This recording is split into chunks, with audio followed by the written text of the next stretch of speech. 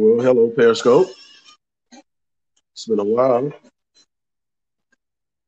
that I've been on here. I'm live.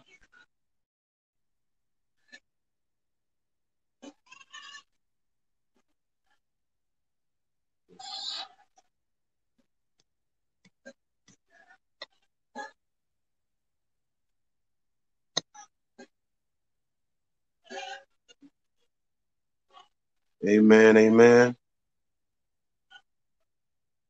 I'm going to wait a few minutes, and I'm not going to be on here long, even though it hadn't been a while. Maybe at the 10 minutes, the most that I'll be here. But I do have a word that I want to, prophetic word, that I want to speak to the people of God. I want to speak to you today, and give me a few more minutes.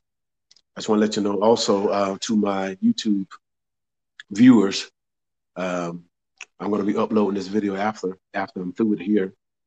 But also I do have a Periscope as well. You can go to ErnestLWest. You can find me on Periscope as well, but also you can find me on Facebook at ErnestLWest as well. And I'd like to greet you in the name of the Lord. I'm not that good at this Periscope thing. I'm trying my best to figure out how to engage and figure out how to talk, not to talk, but figure out how to see the comments, to be able to, where I'm able to be engaged, to be able to talk to you today. But I'm going to say a word of prayer first, and then I'm going to give you the message. I'm going to give you the word that God spoke to me. I'm going to give you an example. Then I'm going to give you the prophetic word that God has spoke to me. Father God, in the name of Jesus, we thank you. I thank you. I bless you. I magnify you, God. God, bless those that come on. Bless those that come on now, or bless those come on in replay. But those that come on, God, open their spirit up, their ears can hear what you're saying. You said that he that had an ear, let him hear what the Spirit is saying.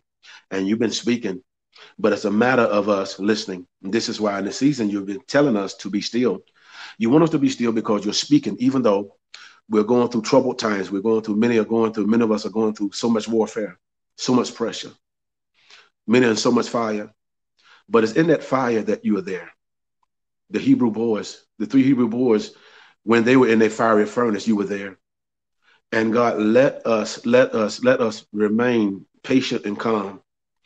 Many people are nervous. They're having panic attacks, anxiety attacks, because they can't handle the pressure, because they're worn down, because they're tired, they're weary.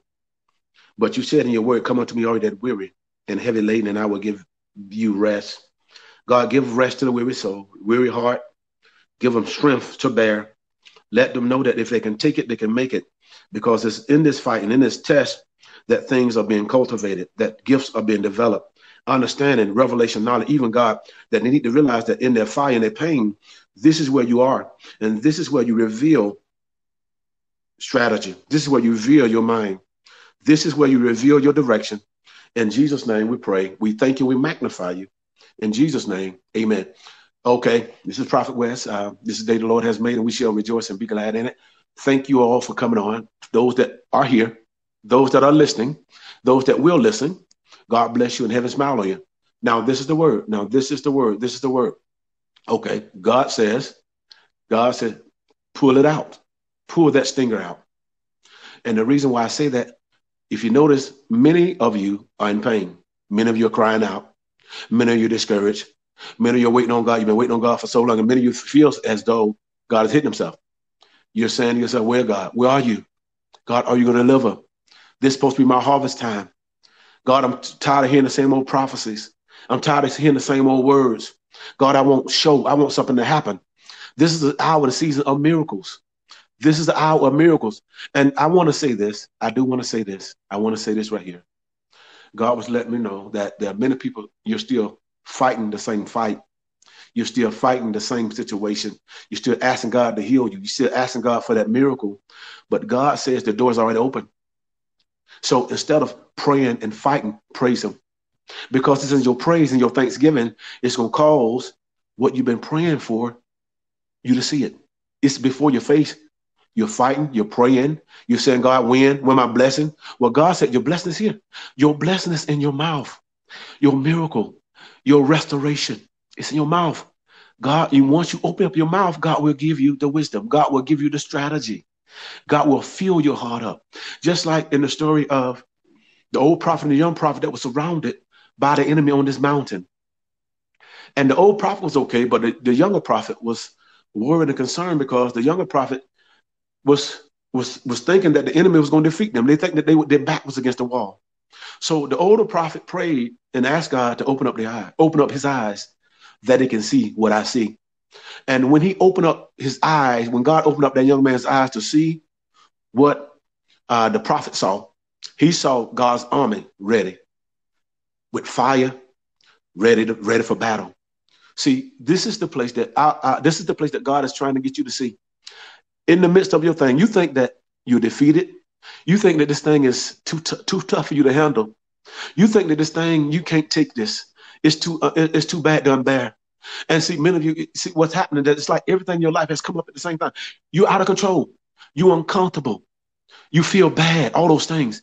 But when you're uncomfortable, your life is upside down, you feel bad, that means that you're growing. When you're uncomfortable, that's when you're growing. Friction is what makes things grow. Just like when you're trying to start a fire, when you get friction on those sticks, it will make fire come. Friction, if you take a negative and a positive collide together, it generates light. Look at a battery, electricity. It takes a negative and a positive. So the negative is part of your journey. It's part of the building blocks that's shaping you. It's the hands that's cultivating. Your pressure is cultivating you and shaping you. The fire is shaping you into your purpose. Your fire is shaping you into your purpose. This is why you must remain calm. Because in you remaining calm, that fire is going to shape you. Those tribulations are going to shape you. When you get rejected, it's shaping you. When people talk about you, it's shaping you. When they spit on you, they're shaping you. It's shaping you. When you feel all alone, it's shaping you. And see, it's about being alone. See, being alone is not a bad place. See, because with being alone, Jacob, you remember Jacob? After he was going to see his brother because he was going to reunite with his brother, but he was afraid to see his brother because him and his mother had stole his birthright. And so he was going to see his brother. But the Bible said that when he left his family in a place, then he left his servant in a place, he went a day's journey. Then the Bible said he was alone. At the place where he was alone, that's when he wrestled with an angel. And that angel did two things. It changed his walk and it changed his name. But also pain came because that angel touched the hollow part of his thigh when he saw that day was about to break. And so there's a limp. And so God, see, that pain is part of your encounter. Notice, your pain is a part of your encounter. See, because in your encounter, you're changing. Your life is changing. Your direction is changing. You hear me? It's changing. So embrace the pain. Become the pain. And take the authority away from the pain, because the pain that you're feeling is your fuel. The pain that you're feeling is your fuel that's detonate your purpose. It's detonate your anointing. It's detonate your authority. See, also pain is also fueling your anger. The Bible says ain't nothing wrong with being angry, because the Bible said to be angry, but I'm saying you could be angry. Don't let the sun go down on your wrath. And see, anger is not an emotion, but anger stems from something. Anger stems from a feeling. Anger stems from something, an emotion. It's not an emotion, but it stems from an emotion. And your emotion is determination. Your emotion is passion. Your emotion is faith. Your emotion is not giving up. Your emotion is being steadfast. Your emotion is being unmoving and always abounding in the work of God. That's your emotion. And what that's doing, that's fueling your anger. It's fuel. The Bible says faith is the substance of things hoped for, but faith comes by hearing, and hearing by the word of God. Listen to this. You know God is saying be still. And I'm going to give you an example. Now I'm going to take this right here. This little McDonald's cup. A little sweet tea, down south. Now this McDonald's cup. Now, once this cup is empty, and I have this bottle right here,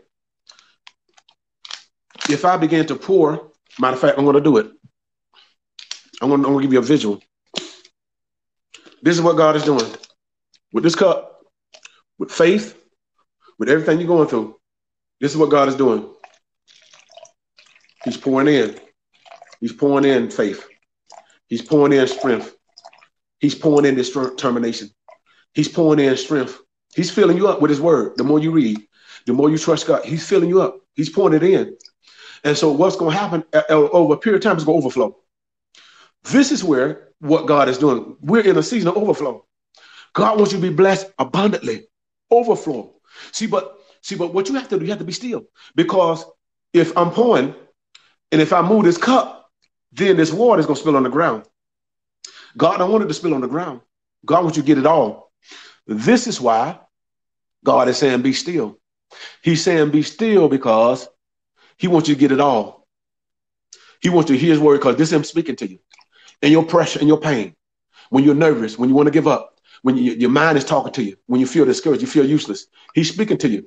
And see, you have to block all those things out and hear God. Because when you're hearing God, God's going to give you the answer. He's going to give you the antidote.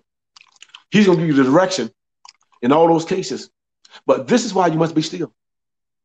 But also, the title of my message, he's pulling out the stinger. In other words, the stinger, you know what the stinger is? The stinger is hurt. The stinger is your past. The stinger is rejection. The stinger is all those things. See, many of you are crying out. You're crying out because that stinger is in you. It's still in you. You didn't let it go. That past, your past, you didn't let it go. You didn't pull it out. That pain, that person that hurt you, that unforgiveness in your heart, that's a stinger. That bitterness that came up in your heart. God wants you to pull all of that out. He wants you to put it all out. He wants you to pull all of that out. Put it out. And when you pull it out, you're going to find a release. See, because many of you you're swelling up. You're swole. Many of you are swole with discouragement. You're swole with hurt. You're swole with bitterness. You're swole with all that gossip, all that. You're swole because the stinger's there. God is saying, pull this thing out. I'm not going to pull it out. You got to pull it out. Pull that sting out. Pull it out. Pull it out. And see, because the longer that stinger stays in there, infection will stay there. Even you might run the risk of gangrene might get in there. So you got to pull it out. Pull that sting out. Pull that stuff out. And the moment that you pull it out, you're going to find a release. And the moment that you pull it out, God's power is going to come in. Hear me. Hear me. Pull it out today. I'm done, but this is my first time in a long time on Periscope, but I'm also on YouTube as well. And you can find me, ErnestLWest, on YouTube as well. I'm also on Facebook, ErnestLWest as well. But most of my focus and most of my target has been on YouTube. This is where God is moving. This is where God is moving by in a mighty way. God is creating and God is bringing miracles. God is wrought in miracles. This is the season now of manifestation. God is manifesting. God is showing notable miracles. And as an example, two things. The miracle, God told me I was coming out a year ago. My son was paralyzed, 13 years old. Today, he's healed. He's walking. He's standing. But not only that, is that a notable miracle? Also, my wife is pregnant, 7 weeks pregnant. So God has given me double for my trouble. Double. This is an hour and this is a season where God has given double for your trouble, what you've been through. But what you got to do, you got to hang in there, hang around. And if you stand the test of time, after a while, as my spiritual father, Apostle Moses would say, after a while, by and by, he's going to come to your rescue. Amen. Is that all right? God bless you.